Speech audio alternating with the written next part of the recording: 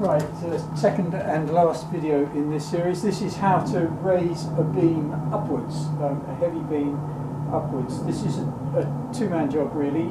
This beam is a bit small to indicate, you know, it gives you a clue, but you'd normally be lifting it. I mean, two people can lift this up by themselves, but for demonstration purposes, set it up with a fulcrum, with a support just either side of the centre, so there's a massive overhang on either end, so that lifting up one end, it's a seesaw, it's trivially light.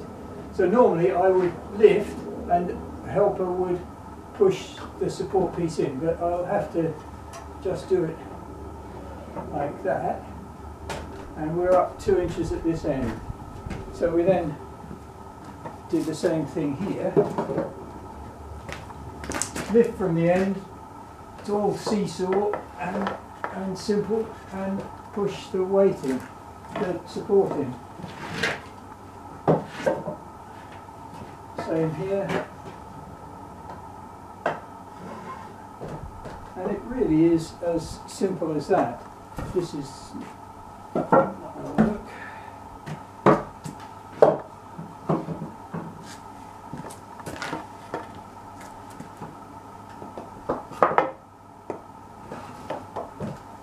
And there we are. We're up 4 inches in a matter of seconds. You can of course use bigger pieces of wood and go that way, but that's the principle.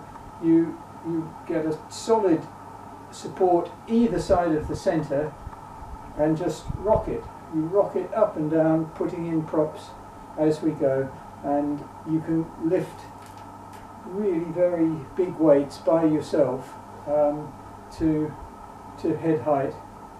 I mean, you sensibly have someone with you. Two of you do it together, you think about it, and once you get too high a tottering platform of props in here, you have to do a reset. You have to set a new prop at a higher level, a solid thing, and move on to that, rather than have a great big pile of these things. You don't want too many of these lined up. But that's the principle of lifting big pieces of wood upwards.